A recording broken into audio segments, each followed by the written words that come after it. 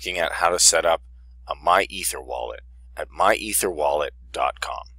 So when you go here, you'll see Welcome to Myetherwallet, and there's some things you need to click through to understand for your own safety what a Myetherwallet is. It's not a bank, and you are responsible for the security. So let's click through here. It gives an introduction. It's not a bank, it's an interface.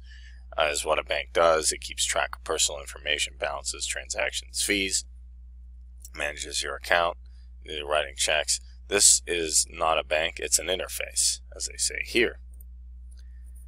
And then they explain what an interface is. As you create your account on Myetherwallet, you're generating a cryptograph for a set of numbers, your private key and public key access, handling of your keys, and they never transmit or restore your private key. They don't charge a transaction fee, simply using the interface with the blockchain. And then you'll also get a public key and private key. So you can say, what is a blockchain?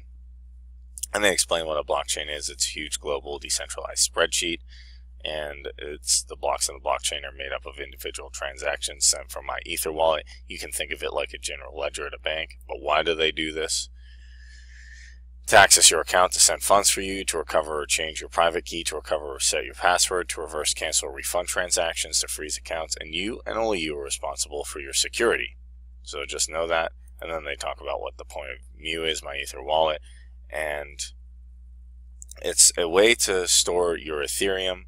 You don't have to rely on a bank or a government. You don't have to have somebody know your transactions. They're anonymous. And if you don't like the sound of this, you can use Coinbase or blockchain.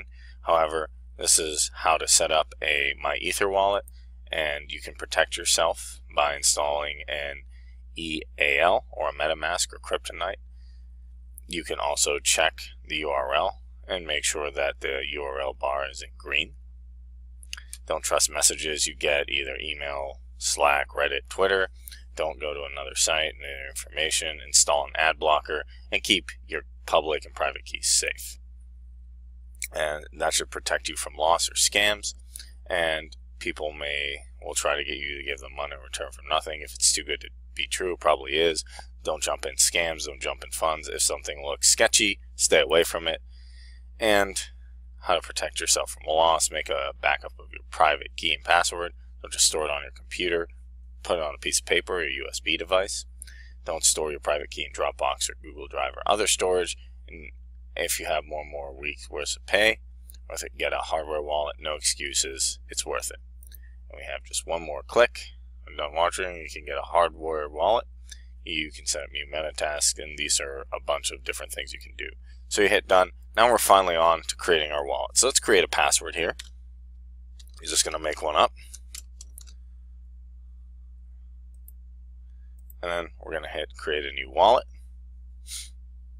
Then I'm going to click download key store file, and this is going to save it. I'm going to save this on my computer. Now, don't lose this. If you lose it, it cannot be recovered. Do not share it, or your funds could be stolen, they're saying. And as we said before, make a backup. Hit I understand, I continue. Here is your private key. You can copy this. Save this somewhere safe. Don't lose it. Don't share it. Make a backup.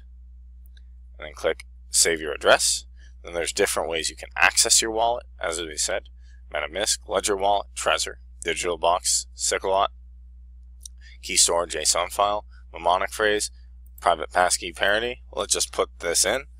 It's not necessarily a recommended way. You can do a MetaMask, a hardware wallet, but let's click on lock. And it's going to take a second here. And then here's your address. Here's your private key. Your address is where people have sent. You can print a paper wallet. You can have your address here also as a scan here. You can have your private key encrypted. You can see how to secure your tokens, show all tokens that you have. Here's your account address, your balance. And the great thing about this, you just click send Ether tokens. You put in your private key again. You hit unlock. Give it a second, and then you can send to address, the amount, gas limit, and then you can generate the transaction. You can also send it online. You can look at contracts here, ENS, the main sale, check, view wallet info, and help. But that's as simple as that. Just create a password, keep your public and private keys safe, keep all your information safe, make a backup of it, and you should be good to go with your Myetherwallet. Thank you for watching this tutorial. Press the bell icon on the YouTube app and never miss another update.